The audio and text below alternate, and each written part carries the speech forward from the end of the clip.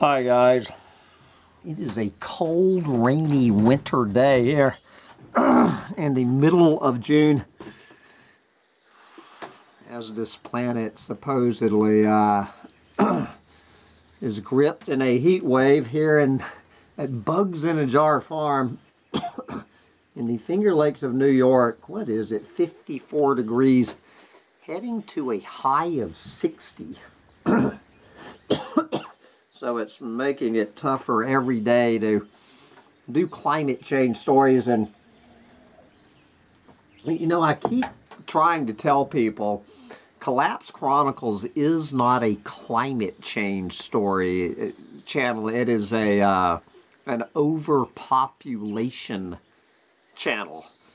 That climate change is just one aspect of overpopulation. So I really wasn't going to do any climate change stuff today. I was actually going to go over to, what is it, the Stockholm International Peace Research Institute, to look at their new report about how nuclear war is going to kill us well before climate change does. But then several of my alert readers have sent me this newest essay by Chris Hedges. And after reading it, we haven't heard from Chris in a while, so maybe we will silo the nuclear war report and hear from Chris Hedges with his brand new column from Scheerpost. And I swear I've heard, I think that Clive Hamilton wrote an entire book by this very title a few years ago, Requiem for Our Species. Requiem for Our Species, but this is Chris Hedges' take on it. The effects of the climate crisis intrude with increasing regularity into our lives, and yet we do not act. We are as paralyzed as past civilizations were when facing catastrophic destruction. Okay, well that sounds like quite the lead-in to some flat-out doomer porn from Chris Hedges. Take it away, Chris. From Princeton, New Jersey, where Chris still lives. As I write this, the sun is a hazy reddish orange orb. The sky is an inky yellowish gray. The air has an acrid stench and leaves a faint metallic taste in my mouth. After 20 minutes outside, my head starts to ache, my nose burns, my eyes itch, and my breathing becomes more labored. Streets are deserted. The ubiquitous lawn service companies with their machine mowers and whining gas-powered leaf blowers have disappeared, along with pedestrians, cyclists, and joggers. Those who walk their dogs go out briefly and then scamper back inside. N95 masks, as in the early days of the corona panic, are sold out, along with air purifiers. The international airports at Newark and Philadelphia have delayed or canceled flights. I feel as if I am in a ghost town. Windows shut, air conditioners on full blast. The air quality index is checked and rechecked. We are in Princeton, New Jersey, are hovering around 300. The most polluted cities in the world have half that rate. Dubai at 168, Delhi at 164. Anything above 300 is classified as hazardous. When will the hundreds of forest fires burning north of us in Canada, fires that have already consumed 11 million acres and driven 120,000 people from their homes, be extinguished. What does this portend? The wildfire season is only beginning. When will the air clear? A few days? A few weeks? What do you tell a terminal patient seeking relief? Yes, this period of distress may pass, but it is not over. It will get worse. There will be more highs and lows, and then mostly lows, and then death. But no one wants to look that far ahead. We live moment to moment, illusion to illusion, and when the skies clear, we pretend that normality will return. Except it won't. Climate science is unequivocal. It has been for decades. The projections and graphs, the warming of the oceans and the atmosphere, the melting of polar ice sheets and glaciers, rising sea levels, droughts and wildfires and monster hurricanes are already bearing down with a terrible and mounting fury on our species and most other species because of the hubris and folly of the human race. The worse it gets, the more we retreat into fantasy. The law will solve it. The market will solve it. Technology will solve it. We will adapt. Or, for those who find solace in denial of the reality-based belief system, the climate crisis does not exist. The earth has always been like this. And besides, Jesus will save us. Those who warn of the looming mass extinction are dismissed as hysterics, Cassandras, pessimists. It can't be that catastrophic. At the inception of every war I covered, most people were unable to cope with the nightmare that was about to engulf them. Signs of disintegration surrounded them. Shootings, kidnappings, the bifurcation of polarized extremes into antagonistic armed groups or militias, hate speech, political paralysis, apocalyptic rhetoric. Apocalyptic rhetoric. There you go, Chris. The breakdown of social services, food shortages, circumscribed daily existence, but the fragility of society is too emotionally fraught for most of us to accept. We endow the institutions and structures around us with an eternal permanence. Primo Levi, who survived the Auschwitz concentration camp, observed, quote, "Things whose existence is not morally comprehensible cannot exist," close quote. I would return at night to Pristina in Kosovo after having been stopped by Kosovo Liberation Army rebels a few miles outside of the capital. But when I described my experiences to my Kosovar Albanian friends, highly educated and multilingual, they dismissed them. Oh, those are Serbs dressed up like rebels to justify Serb repression, they answered. They did not grasp they were at war until Serb paramilitary forces rounded them up at gunpoint, herded them into boxcars, and shipped them off to Macedonia. complex civilizations eventually destroy themselves.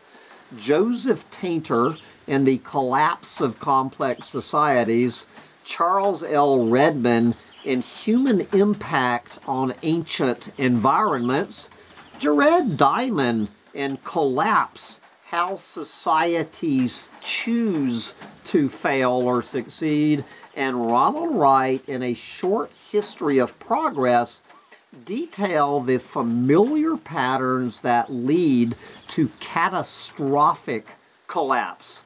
We are no different, although this time we will all go down together. The entire planet. Those in the global south who are least responsible for the climate emergency will suffer first. They are already fighting existential battles to survive. Our turn will come when in the global north, we in the global north may hold out for a bit longer, but only a bit. The billionaire class is preparing its escape. The worse it gets, the stronger will be our temptation to deny the reality facing us, to lash out at climate refugees, which is already happening in Europe and along our border with Mexico, as if they are the problem. And once again, my battery is claiming it's getting ready to collapse. So if it does collapse, I will put the link on here and you can finish this yourself. Ronald Wright, who calls industrial society a suicide machine, writes this. Civilization is an experiment, a very recent way of life in the human career, and it has a habit of walking into what I am calling progress traps. A small village on good land beside a river is a good idea, but when the village grows into a city and paves over the good land, it becomes a bad idea. While prevention might have been easy, a cure may be impossible. A city is not easily moved. This human inability to foresee or to watch out for long-range consequences may be inherent to our kind, shaped by the millions of years when we lived from hand to mouth by hunting and gathering. It may also be little more than a mix of inertia, greed, and foolishness encouraged by the shape of the social pyramid. The concentration of power at the top of large-scale societies gives the elite a vested interest in the status quo.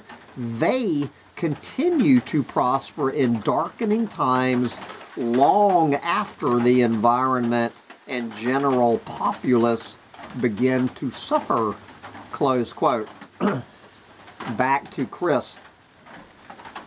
We will frantically construct climate fortresses like the great walled cities at the end of the Bronze Age before its societal collapse, a collapse so severe that not only did these cities fall into ruin, but writing itself in many places disappeared. Maybe a few of our species will linger on for a while, or maybe rats will take over the planet and evolve into some new life form. One thing is certain, the planet will survive. It has experienced mass extinctions before. This one is unique only because our species engineered it. Intelligent life is not so intelligent. Maybe this is why, with all those billions of planets, we have not discovered an evolved species. Maybe evolution has built within it its own death sentence. I accept this intellectually. I do not accept it emotionally any more than I accept my own death. Yes, I know our species is almost certainly doomed. But notice, I say almost. Even Chris Hedges will not let go of the hopium. Yes, I know I am mortal. Most of my life has already been lived. But death is hard to digest until the final moments of existence, and even then, many cannot face it. We are composed of the rational and the irrational. In moments of extreme distress, we embrace magical thinking. We become the easy prey of con artists, cult leaders, charlatans, and demagogues who tell us what we want to hear. Disintegrating societies are susceptible to crisis cults that promise a return to a golden age. The Christian right has many of the characteristics of a crisis cult. Native Americans ravaged by genocide, the slaughter of the buffalo herds, the theft of their land, and incarcerated in prisoner of war camps clung desperately to the ghost dance. The ghost dance promised to drive away the white invaders and resurrect the warriors and buffalo herds. Instead, followers were mowed down by the U.S. Army with Hotchkiss M1875 mounted guns. We must do everything in our power to halt carbon emissions. We must face the truth that the ruling corporate elites in the industrialized world will never extract us from fossil fuels. Only if these corporatists are overthrown, as proposed by groups such as Extinction Rebellion, and radical and immediate measures are taken to end the consumption of fossil fuels, as well as curtail the animal agriculture industry, we will be able to mitigate some of the worst effects of ecocide. But I don't see this as likely, especially given the sophisticated forms of control and surveillance the global oligarchs have at their disposal. The awful truth is that even if we halt all carbon emissions today, there is so much warming locked into the ocean's deep muddy floor and the atmosphere that feedback loops will ensure climate catastrophe. Summer Arctic sea ice, which reflects 90% of solar radiation that comes into contact with it, will disappear. The Earth's surface will absorb more radiation. The greenhouse effect will be amplified. Global warming will accelerate, melting the Siberian permafrost and disintegrating the Greenland ice sheet. Melting in Greenland and Antarctica has increased 5-fold since the 1990s and now accounts for a quarter of sea level rise, according to a recent report funded by NASA and the European Space Agency. Continued sea level rise, the rate of which has doubled over 3 decades, according to the World Meteorological Organization, is inevitable. Tropical rainforest will burn. Boreal forest will move northward. These and other feedback loops are already built into the ecosystem. We cannot stop them. Climate chaos, including elevated temperatures, will last for centuries. The hardest existential crisis we face is to at once accept this bleak reality and resist. Resistance cannot be carried out because it will succeed, but because it is a moral imperative especially for those of us who have children, we may fail, but if we do not fight against the forces that are orchestrating our mass extinction, we become part of the apparatus of death. Thank you very much, Chris Hedges, who I believe has fathered 3 children and adopted 1 more. I've mentioned before, you know, when Chris only had 1 child, that my favorite essay he ever wrote back when he was writing for whatever the name of that place is he no longer writes for. I'm having a senior moment talking about how overpopulation was the #1 biggest threat to this planet, hands down, bar none. It was all overpopulation. That's when he had 1 child. Then he married a woman about half his age, who I guess he's still married to, and they popped out 2 more children, and I have never heard the word overpopulation come out of Chris Hedges' mouth again. Never once. He switched from how overpopulation is the biggest threat to the planet to how animal agriculture is the biggest threat to the planet, and that going vegan is the best way you can save the planet, never mentioning again keeping your pecker in your pants and not letting your knickers down. So even Chris Hedges is an overpopulation denier now that he has become the proud father of 3, and I've got no problem, obviously, with him adopting.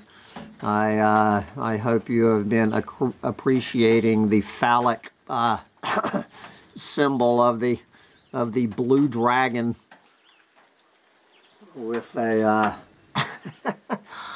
with a chainsaw erection. And now that I have wrapped this up, I have to crank up my chainsaw, one of my 2 fossil fuel powered chainsaws, and get back to fixing the handrail that I lost when my gas powered Gator got loose from me last week and crashed through my handrail. And then I need to head up to the Amish fossil fuel powered sawmill, pick up some more dead hemlock trees to make me a new kitchen table for the community kitchen.